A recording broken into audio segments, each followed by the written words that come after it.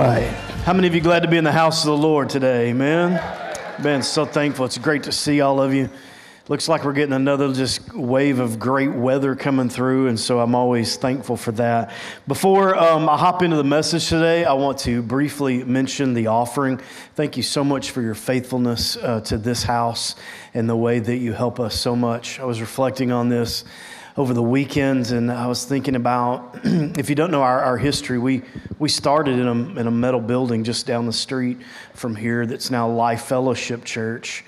And we got about 60 people in that building on a weekend. And I remember the first time we had 50, we cried about it. We thought, man, that's crazy. We had 50 folks today. And we used to use a phrase there a lot, and we would say, we need you. And we would talk about just serving and giving and all of those things, and that's still very, very true. You've heard of the phrase that says, small church, small resource, big church, big resource. And that's so true, because the more people you have, the more ministry you're doing. And so I just want to pause, say thank you for that, and pray blessing over you, and ask you to consider joining us on this journey of being able to resource the people around us and ministries that we do and so on. We are a big church planting church, and we are grateful to have had the opportunity from right here to give to hundreds and hundreds of churches around the world. And so thank you so much for your faithfulness in that. I want you to go today to Phillipians chapter 3. If you're just joining us, we are in a series on the book of Philippians. And this is a great chapter. And so we're going to go there today and just kind of go verse by verse through about 5 or 6 of these. And if you have been reading this along with us, you know that this, I think I said it last week, this is a very fun book to read, very hard book to apply. So it's very, very meaty, and it's got a lot of application to it. And so I hope that you've seen that in your own reading. So go to Philippians chapter 3. I'll be there in just a moment, but I want to intro this by saying that sometimes I can forget where we are as a nation. And I'm easily swallowed up by my own time frame, as you are as well, and what that looks like for you. We tend to kind of forget history, and we just focus on where we are right now. And however, as I reflected this week on the beginning of our country, there is a line from the Declaration of Independence that I love, and it says this: "We hold these truths to be self-evident, that all men are created equal, that they are endowed by their Creator with certain inalienable rights, that among these are life, liberty, and what? The pursuit of happiness." Yeah.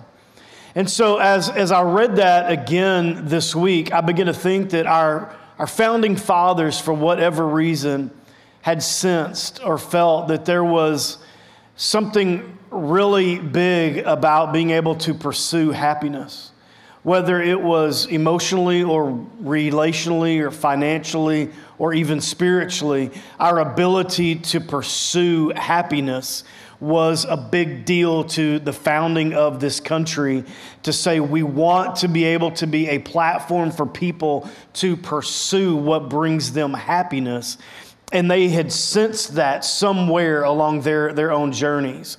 So in our own times, I think the pursuit of happiness has been inspired through the art of asking questions. Questions like, what do I want to do with my life? Or where is my passion? Or where is my peace? These are questions that help us fully explore or pursue happiness. What do I want my life to look like? Because that obviously brings me joy. Where is my peace at? That's going to bring us happiness as well. So in full disclosure, I think we're doing really well at pursuing happiness. I think we do it nonstop. We're always looking for what could make us happy or happier. But I don't think we're doing well at finding it. And research, however, is going to tell us that we are doing a great job at finding stress. Okay? I read this week that current stress levels in many homes are similar to those found in active war zones. All right? So the research there was basically saying that if you were to somehow measure the stress level of an individual in an active war zone, there are some people's home environment where they are experiencing the same level of stress. Not to say it's the same thing, but their bodies are responding in the same way. So it's kind of sad, and you might be from that home. You might be from a place where you go, man, this is very chaotic and very tense, and it's not a healthy home dynamic. And stress can come in different forms. And I was reading this week again, in 1961, Roger Maris was chasing Babe Ruth's home run record, and he went to his doctor because he thought he was terribly ill.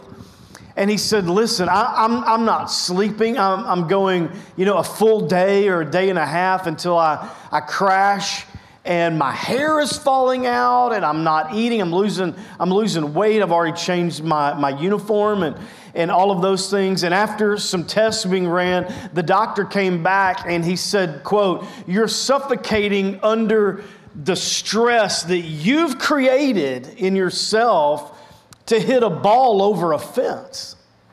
Like you've created that amount of stress in your body to the point that you're losing sleep and appetite, and your hair is falling out, etc.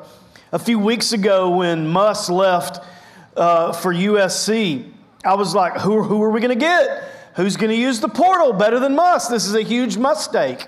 And I recognized that my heart was increasing. I had a feeling like something bad was happening. And I realized I'm not sick. This is just what it's like being a Razorback fan. You can create stress over anything.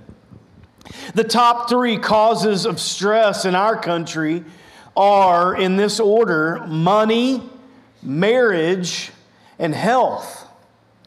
The top 3 reported categories. I'm always tense about money, where to get it, how to get more of it. I don't have enough of it. I'm not able to make the ends meet. And so we have a lot of stress over money. We have a lot of stress over marital relationships. Just again, what I said at the very beginning a few moments ago about tension in the home, and how to get that resolved. And then our own health. Where am I with my mental health, my physical health, and so on. Each of us have chosen different ways to cope with those stress categories. Some people find comfort in food. They have comforting foods that they enjoy. I will not lie, I'm one of those. But I have heavy research to back it up. I don't know if you are aware of this, but hang on, this is very, very, very true. The more you weigh, the more difficult it is to be kidnapped, okay? So here's my advice. Stay safe and eat more cake, okay? That's my advice. Some people use alcohol. What begins as wine with dinner turns into much more than that, and before you know it, you have numbed your anxieties, at least for the evening. Some people binge media. I didn't think this was a real thing until COVID, and it would be a beautiful Saturday, a day where people could get out on their porch. Maybe you couldn't go anywhere, but in looking back, instead of getting outside, people would watch 2 entire seasons of The Walking Dead on a Saturday, and it's like they was just them, Daryl, and Totino's Pizza Rolls, and they would just sit there and just binge watch and just numb their stress with that.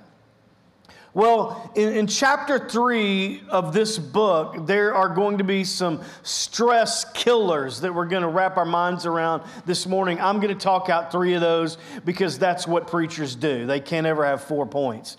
And so this should become habits For all of us, and I hope that you can spend some time this week just reflecting on these stress killers and what they would mean for your life in ways that you can relax with God. The first habit I'm going to talk about today is this: recognizing the grace of God in your life.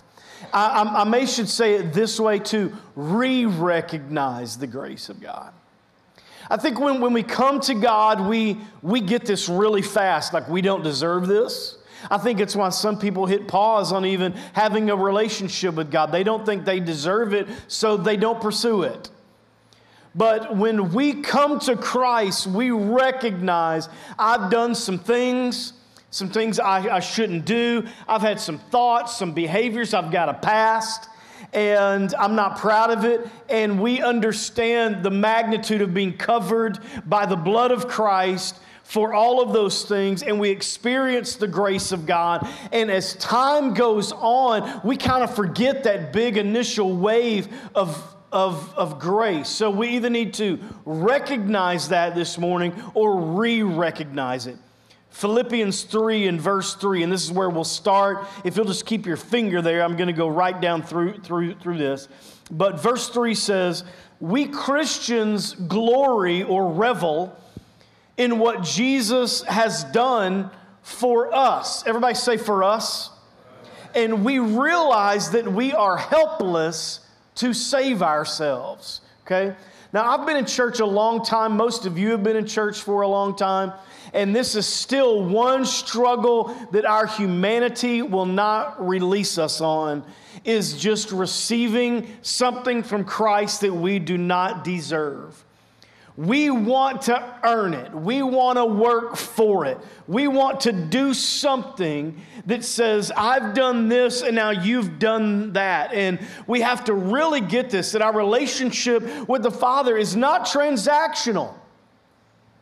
This is not I'm going to do something and now you're going to do something, and because we've both done something, we're now friends, or now you're my Savior. No, this is a gift that you're never going to be able to earn, and you're never going to be able to do enough to get it in your life. You just have to receive it.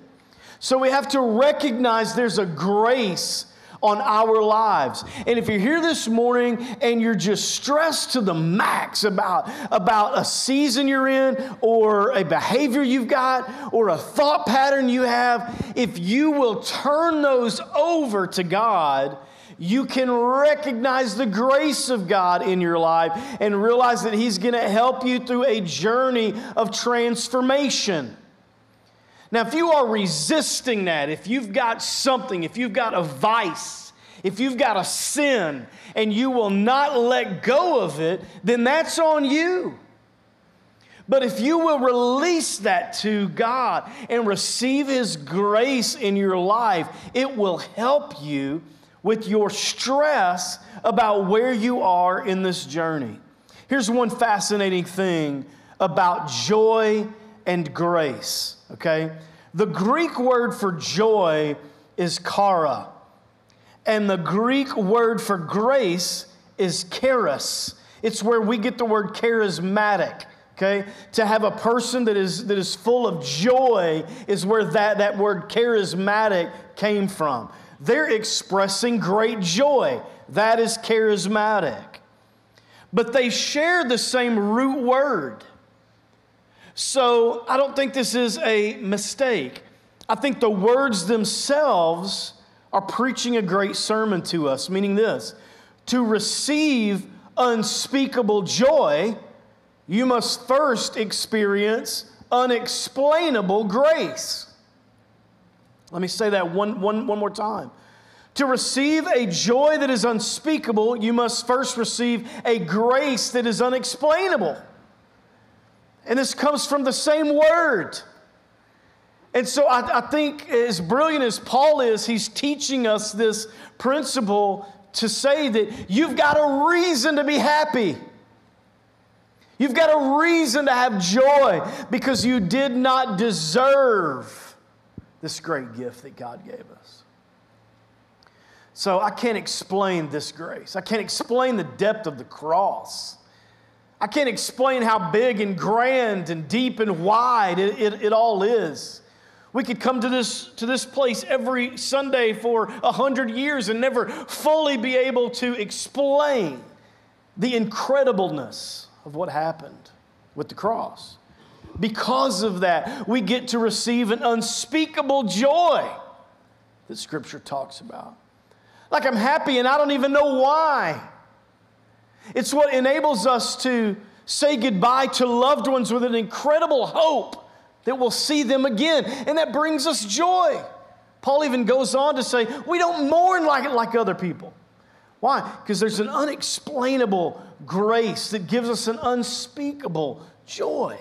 I can't put in words the joy that comes from having experienced grace. Philippians 3:9, he says this, and Paul's about to dig in here. He says, I no longer count on my own goodness, meaning that he once did. And he says, and I no longer count on my own ability, which means he once did. Instead, I trust Christ to save me. That's great words. I once counted on the fact of how good I was, and I once counted on the fact of my own ability to give me a connection to God. And he's saying, and I don't do it anymore because I realize that it's too big. It's too much for me to grab a hold of. I would need 1,000 lifetimes to even start the process of earning this such incredible gift. So your salvation, hear me this morning, is not in your performance. It is in your pardon, and you must just receive it. And so if that's you this morning, I want to challenge you with this. Stop trying. Stop trying to work it. Stop trying to do things. Stop trying to go to God with a resume of sorts and convince Him to take you. Just receive this unexplainable grace that you may partake in unspeakable joy. The second habit is this: remember what is most important. This is one I'm having to work on myself. I'm having on the daily to remember what is most important. And I don't know how your brain works, but I know how mine works. And this is important to me because the insignificant things in my life can dominate my thought life. If I allow it, insignificant things can take up hours of thought life every day for me. I can chase a rabbit of something I'm disappointed in or discouraged in, or a person that I'm irritated with, or a task I've got to do, or an expectation I feel I must live up to. And then before this day is over, I've realized that any break I've had from doing, any time that was just for me to just sit and be and exist, came with tension. And so what happens there? Stress sets in. Because we do have a great tendency to be discouraged and disappointed and upset and wanting things to change and wanting people to change their minds and so on. And so we've got to remember what is important. And if you haven't done this little exercise and asked yourself, what is important to me? And let those things rise up out of your mind as columns that are forming every day, that are identified. I know these things are important in my life. Verse 7 says, all the things. I love how he says all of them. Like too much to list. All the things that I once thought were so important to me, I now consider, watch this, worth nothing because of Christ. He's saying this: there's been a shift in the way I think about life. There's been a shift in the way I view people. There's been a shift in how I view myself and my part in this world. All the things that I once thought were so important, I count as nothing. We've got to remember what is most important. Paul, at one point, had a laundry list of things he was striving for. If you study his life, he was very educated. At one point, he was in the elite crowd. He was an up-and-comer. His name was mentioned in meetings. He was a citizen of Rome, possibly the most cultured empire since Egypt. And he's preaching to us that none of those things mattered once he found Christ. Like once I realized the weight of what happened to me, my life shifted. Now, Paul had a brand new definition of this, and he goes on to tell us this, but he says this: to live is Christ, to die is gain. And I think that is an incredible mantra. If I'm alive, I want to be exuding Christ. And when I die, it's a full gain for me. It's the same guy that goes on to say, to be absent from the body is to be present with Christ. Verse 8, he goes on and he says, yes, everything else is worthless when compared to the priceless gain of knowing Christ Jesus, my Lord. Another version says, I have discarded everything, counting it as garbage, so that I may have Christ and become one with Him. Now, this word garbage is actually a polite translation. If you grew up using the King James Version, you know what he says here. He says, I count it all as dung. Okay? I'm not going to go on about that word, but I'll say this: none of us want to be around it. You will step over it. You will step around it. And I love the strength of what Paul is saying. I think purposely he's using this word to say it is so off-putting, the things that I used to prioritize in my life. I have counted it as garbage, as dung. I don't even want it on my shoes. Because he's trying to tell us that we've got to reprioritize in our life. As Christ is doing amazing things in us, there are things that rise to the surface to say, this is now the most important thing in your life. And let me talk really strong for just a moment. There are some in this room today who need to give up something in your life so that you may see with greater clarity the more important thing in your life. You got to give it up so that you can make room for what God is doing. I think we talked about this last week. You got to take the garbage out, right?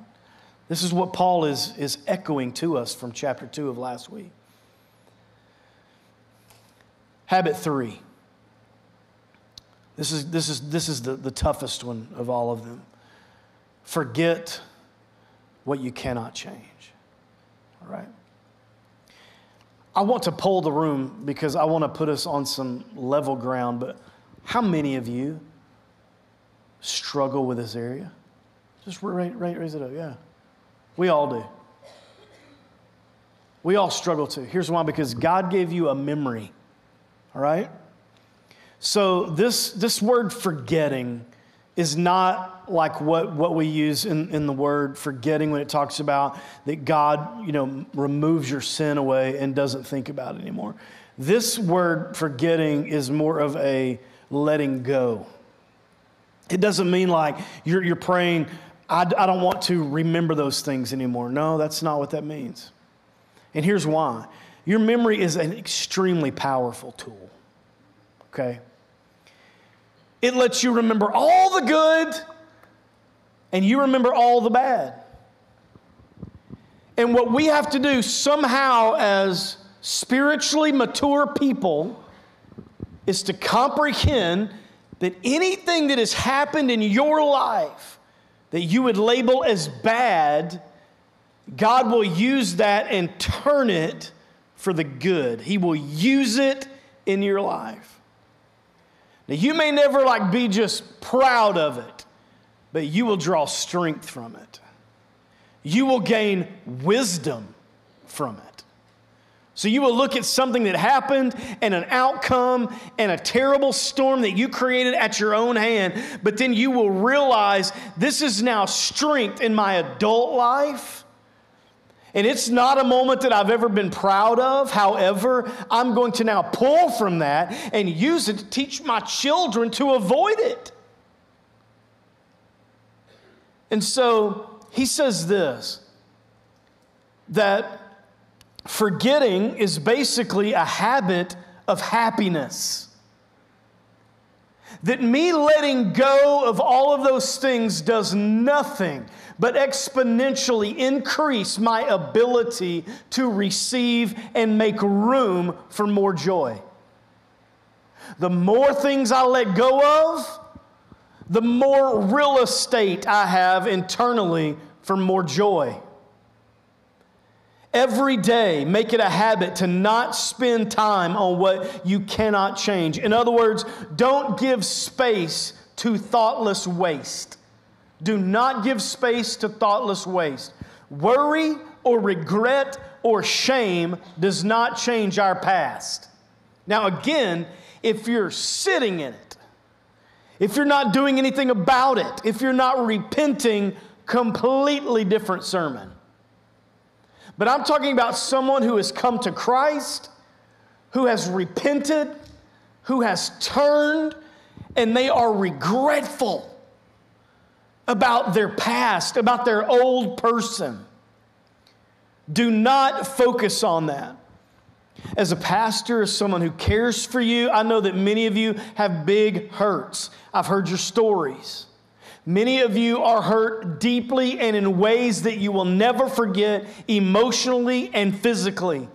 You've been hurt in many, many ways, and I can tell you that God is not pleased with what has happened to you. But hear me today. Hear me. To have deep joy, you have to face those things.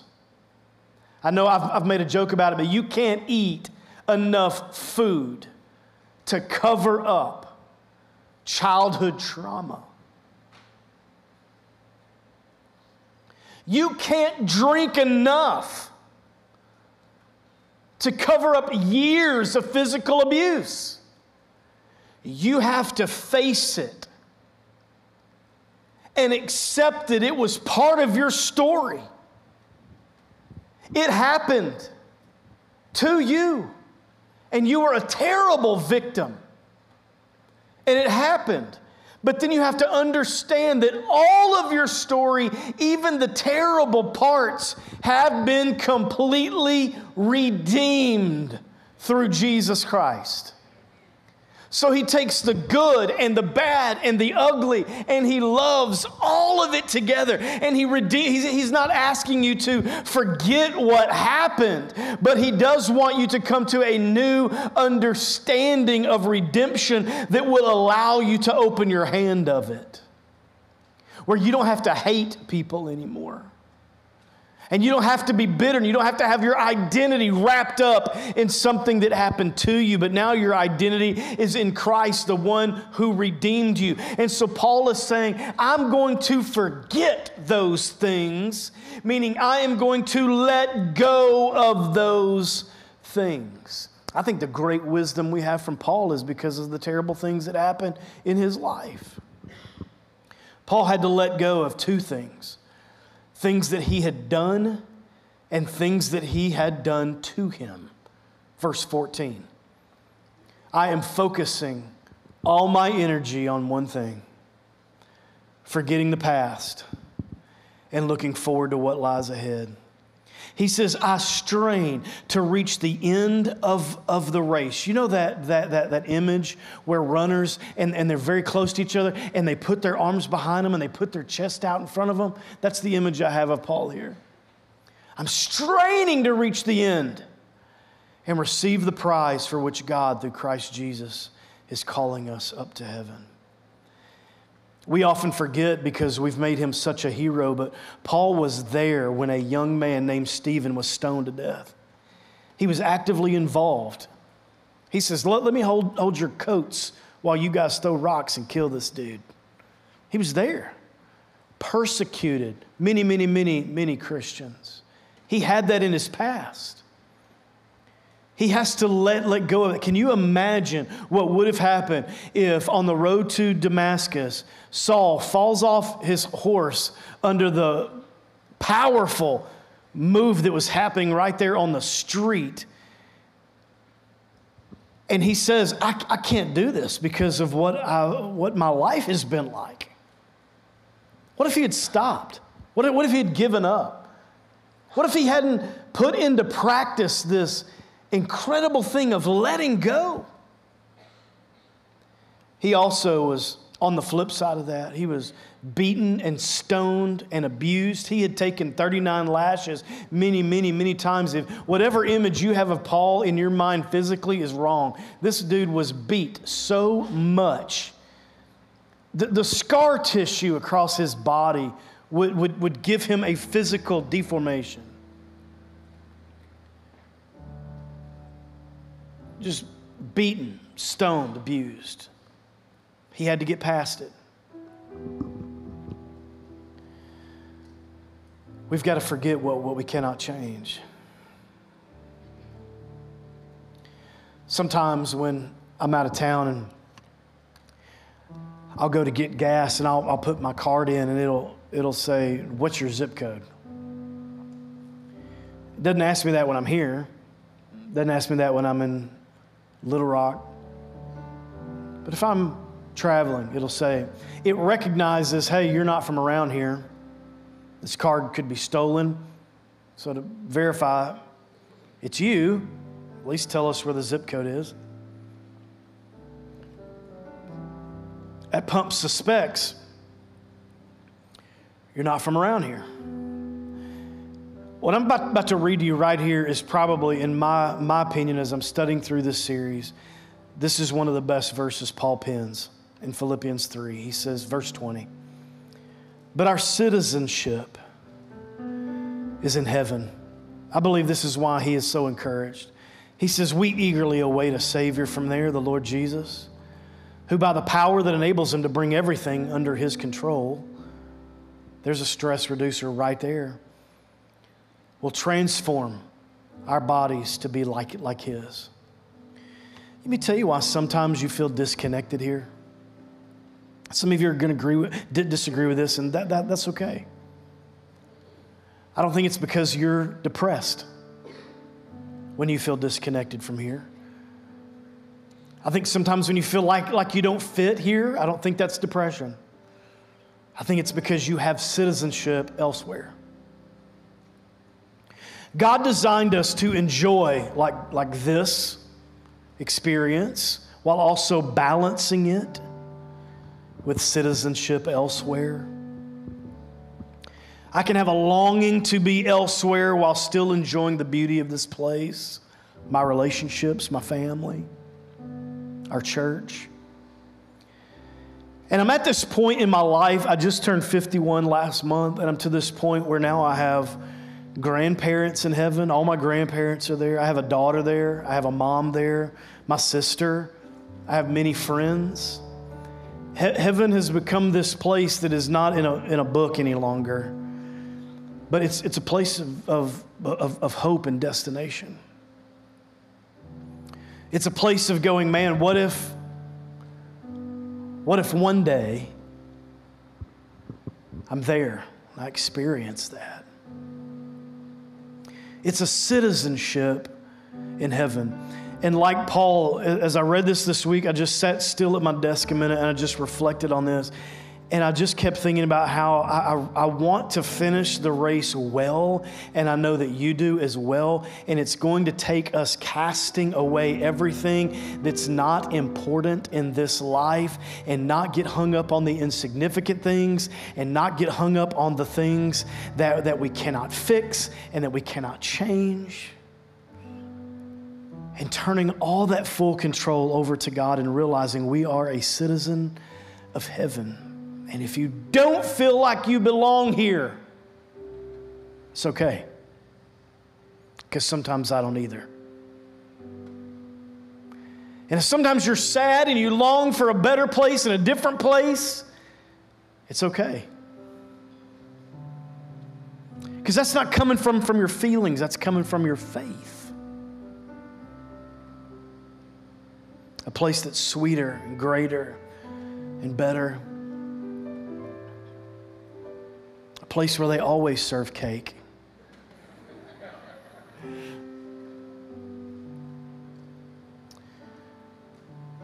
I'm thankful this morning that here we have Paul writing to us from prison.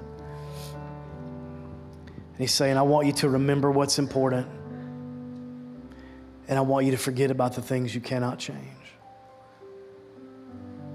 And here in a moment, we're just going to bow our heads in prayer, and as we do, I want you to think about that, because there's some of you that are stuck, and maybe you've been stuck for years on something you can't change, and somebody you can't change, and a situation you can't change, and a grief cycle you can't change.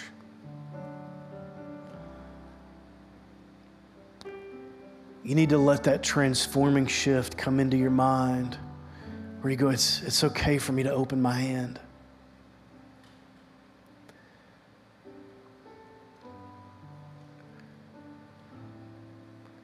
It's all right for me to let that person go. It's all right for me to not be hurt. I don't have to have identity in this anymore, because my identity is in Christ. So I'm going to open my hand. I'm going to let some people off the hook. I'm going to let myself off the hook. I'm going to forget the things I can't change. All right. Why don't you bow your heads with me really quick this morning? Maybe you're in the room and that's you.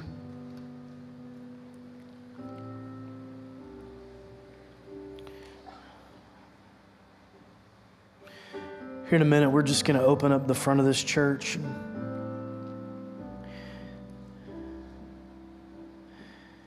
If you would like to come up for prayer for that, maybe you need to give your heart to God this morning. Maybe you've been running, maybe you've got sin in your heart, and you just need a space to talk to God. The front of this church is open. And you can come and kneel and stand here. We're going to put people around you really quick. They'll just pray with you. But I would challenge you, if you're in the room today and you feel stuck, to be prayed with. Why don't you stand with me all across the room, everybody in the house today. Lord, we love you. We're thankful for the room today.